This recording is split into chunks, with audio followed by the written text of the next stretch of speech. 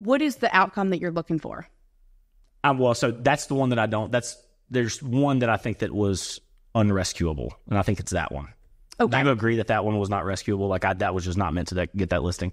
Question is, because you said you wanted me to coach you. I did. So I'm running through all three scenarios. So, and because I've analyzed these, I don't like losing. If you know me, I hate losing.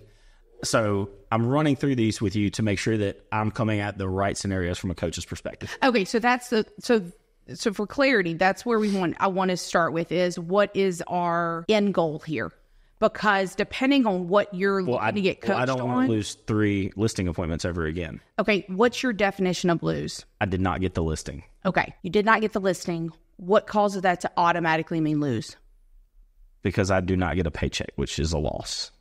Okay. If you took 100% of your listings, or an agent that takes 100% of their listings, what do we know to be true? That they're under commissioned, likely overpriced, and their success rate's probably Okay. So if that's true, how can not taking a listing always be losing?